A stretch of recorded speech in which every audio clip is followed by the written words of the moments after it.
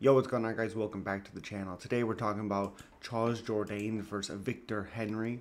Charles Jourdain 15-8-1. He's 2-3 in his last 5 fights, 2-2 in his last 4 on a 2-fight losing streak. I believe he's dropping weight. Yeah, I believe he's dropping weight. Or no. Yeah, he weighed at 146 his last fight. He's going to 135, which doesn't really make a lot of sense. Minus 115, basically a pick'em. 28 years old, 5'9", with a 69-inch reach. Victor Henry's 24-6, 3-1-0-1. The no contest was against Javid Basharat, accidental groin kick. It was weird. 37 years old, 5'7", with a 68-inch reach. 2-inch in height for Jourdain with a 1-inch reach also for Jourdain. I do think Jourdain's striking, he hasn't looked good, I don't think. I know he had 2 wins there, against Kron Gracie, Ricardo Ramos, which was a guillotine, which was very nice, very nice. But I don't think he's really looked all that good, impressive since the Andre Ewell fight. I know he didn't finish him, but he beat the shit out of Andre Ewell. He beat the shit out of him. He looked so good. Lando won, he, guillotined, and then he lost 2 in a row.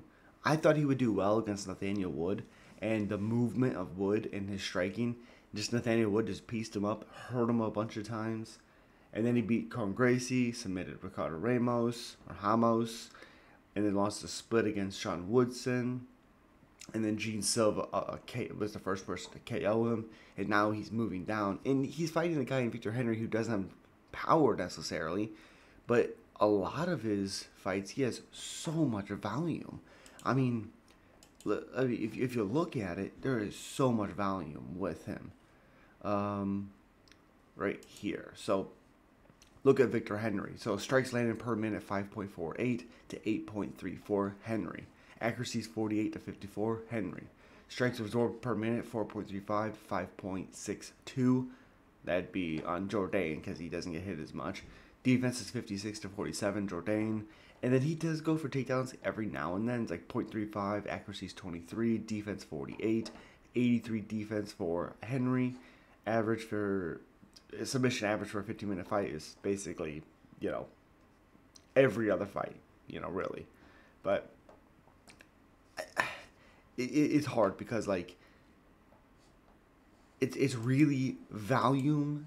How does Charles Jourdain do in a lower weight class? How is that going to take effect on him?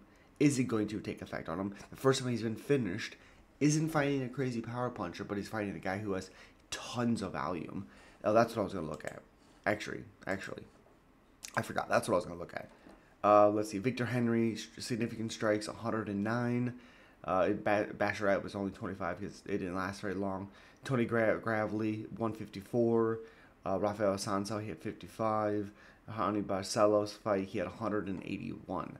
When he wins the fight, he lands over 100 strikes. He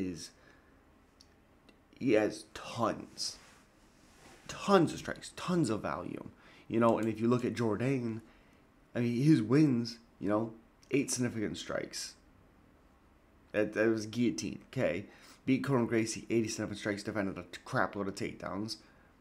Beat Lando, guillotine. Beat Andre Ewell, 137. Marcelo Rojo, 106. And then Doohoo Choi, I think that is, 64. He finished him. I think it was 2 knockdowns. Yeah. Gene Silva knocked him down twice. Junior Rosa got knocked down once. That was a weird loss too. Whew, boy, let's go do CJ. But either way, I have Victor Henry getting the win in this matchup. And as always, guys, subscribe, like, comment. I'll see you at the next one. Peace.